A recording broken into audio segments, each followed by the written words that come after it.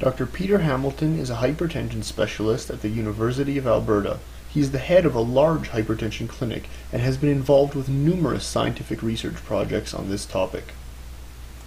Today our topic will be hypertension, which, as you know, is a very common medical condition which really probably the majority of people in our population will experience at some point in their lifetime. And I guess I'd like to start out this interview just by asking you, can hypertension be considered a disease unto itself, or is it more of a sign of a more serious underlying condition? Yeah, hypertension really is a risk factor for the development of cardiovascular disease. It's a physical sign in that you measure the blood pressure indirectly, and the higher that blood pressure, the more likely you are to develop a vascular or cardiovascular event, such as a heart attack, stroke, kidney failure, heart failure, or peripheral vascular disease. Okay. So at what point would a patient's blood pressure be considered to be abnormal or sort of be a risk factor? Well, at almost any higher blood pressure, your risk will go up. So it's actually a continuum. And I would consider that hypertension is that blood pressure where intervention does more good than harm. So the cutoff point for what treatment you would institute therapy for would be dependent upon what other coexistent risk factors the patient has and the overall cardiovascular risk. If you've got a person with a low cardiovascular risk and primary prevention, your cutoff would be 140 over 90 millimeters of mercury. If the person has other underlying cardiovascular risk factors such as pre-existing disease, for example a previous stroke, previous myocardial infarction, chronic kidney failure, peripheral vascular disease, diabetes mellitus, then you would institute therapy at a lower threshold. At the present time that threshold is 135 over 85 millimeters of mercury. Okay, and just for clarification for those watching who don't quite know, the two values that you get in a person's blood pressure, the higher number and the lower number, what exactly do those two values represent? The top number is the systolic blood pressure, which correlates with the peak blood pressure when the heart contracts. The bottom one is the diastolic blood pressure, which is the baseline blood pressure when the heart relaxes. So you get two readings when you record the blood pressure. The systolic, which would be the top one, written on top of the bottom one, which would be the diastolic. Okay. Now, I've heard certain physicians sometimes categorize sort of blood pressure into two different categories, one being essential or primary hypertension versus the other being secondary hypertension.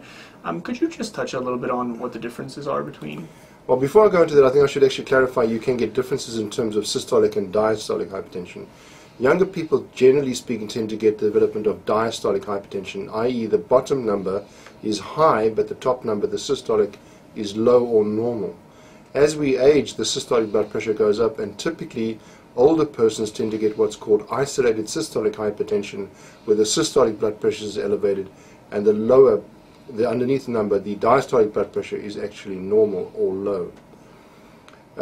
Essential hypertension is a rather poor term for explaining that the physician actually doesn't know the mechanism for the underlying hypertension.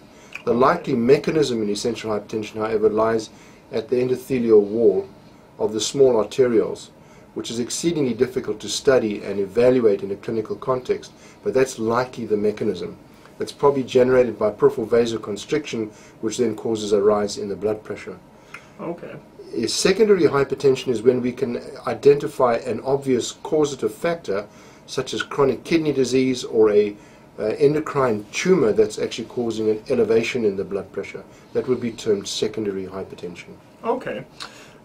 So I guess that sort of leads in onto my next question here, which would generally be, I guess, what are the main causes of hypertension, and I guess specifically maybe starting out by what sorts of lifestyle factors contribute to the development of hypertension?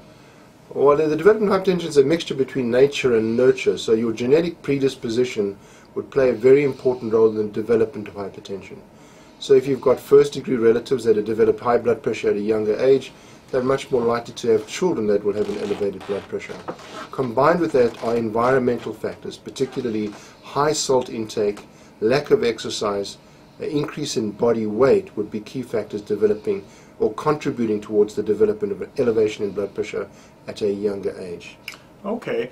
And So I don't know if this is sort of the same question of the genetic predisposition or not, but in terms of the sex or gender of a patient and the ethnicity of a patient, are there certain people who tend to be more predisposed to hypertension?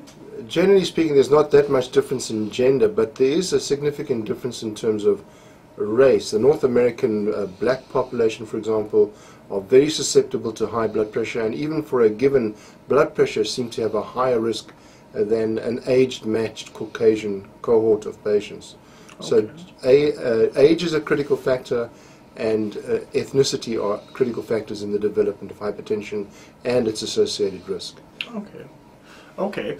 Now, so my understanding of high blood pressure is that if you took just a certain person, say a 40, 50-year-old guy who has hypertension, but because of the fact he hasn't been to a physician lately, doesn't actually realize that his blood pressure is elevated, technically that patient wouldn't be aware of the fact that they have blood pressure because there is so few external symptoms. And so I guess my question is why should a patient who has high blood pressure but no other medical complications, what is the concern? Or why do we care about elevated blood pressure in the long term? Well, the higher the blood pressure, the higher your risk. So, and blood pressure correlates very closely with the development of what's called hemorrhagic stroke. And certainly at very high readings, for example, President Roosevelt, before he died, had a blood pressure of about 290 on 180. That would be considered catastrophic hypertension, accelerated or malignant hypertension. And even modest reduction in blood pressure in those individuals conveys a substantial risk reduction, including reduction in mortality. For patients with only modestly elevated blood pressure, what's really important is to look at the overall cardiovascular risk. So if you've got someone who's young, healthy, lean, doesn't smoke, is non-diabetic, their absolute risk for an event in 10 years is modestly elevated. On the other hand, somebody who smokes, has diabetes, renal disease, as well as hypertension would have a substantially increased risk of a vascular event and clearly would benefit greatly from pharmacological intervention. Okay. What sort of treatment options actually do exist for someone who is diagnosed with high blood pressure? Well, for everybody with hypertension, you should always look at the non-pharmacological management to begin with, and this is always used in conjunction with pharmacological therapy, ideally. Although adherence with non-pharmacological therapy is not always that good. The most important principles of non-pharmacological therapy would first of all be salt restriction. We tend to eat way too much salt. Most of us should be eating less than 3 grams and as low as 2.3 grams of salt a day. And certainly hypertensive patients should be eating even less than that, particularly if they've got chronic renal disease, if they're African American, if they're obese, or if they're elderly. Secondly is weight reduction. We tend to look at what's called the body mass index, where we correct the patient's weight for their height, and we come up with a number of 25. So your body mass index should be less than 25. But in addition to that, it's where the fat actually is. It appears that a fat distributed around the abdomen, called centripetal obesity or android obesity, is more strongly associated with cardiovascular risk than gynecoid obesity, or the fat that tends to be distributed over the hips. And in this regard, we actually measure the waist circumference, which in a man should be less than 102 centimeters and a woman less than 88 centimeters. The next important factor would be to exercise on a regular basis. Not only does it tend to lower blood pressure, but it helps you control body weight. And perhaps most important of all is smoking cessation. Smoking is the single most important modifiable risk factor, and when it's present in the context of hypertension, conveys a significant cardiovascular risk. Okay. Now, apart from the lifestyle factors, if a patient does have to go on to pharmacological therapies in conjunction with lifestyle modification, how effective are the medications we have at controlling blood pressure? Well, all the antihypertensive drugs actually are marketed, and in order to be marketed, have to demonstrate unequivocally that they lower blood pressure. So all the drugs on the market right now, and there are 6 major classes, are very effective at lowering blood pressure. Some of them will lower blood pressure more effectively in certain subgroup populations, and on average they'll lower blood pressure by approximately 10%.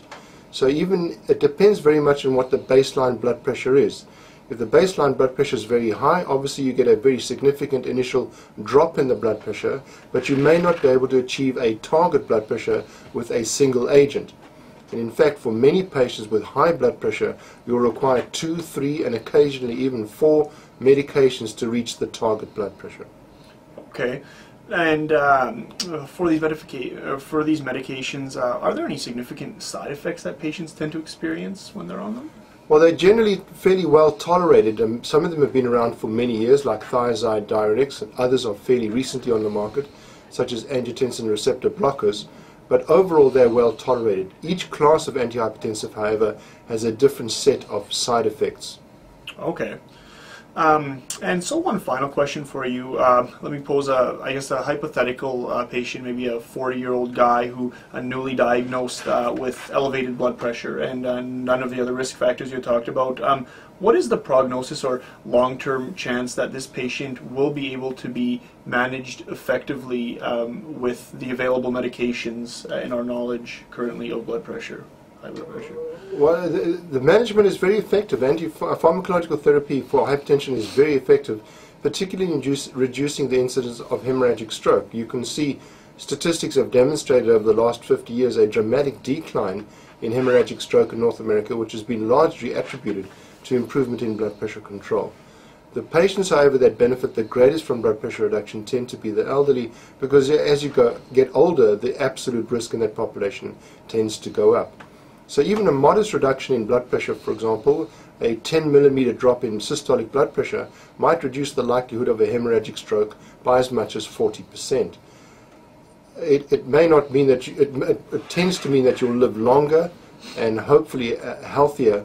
Instead of having a stroke at the age of 50, you live on to the age of 80 or hopefully even 90 without a significant event like a stroke.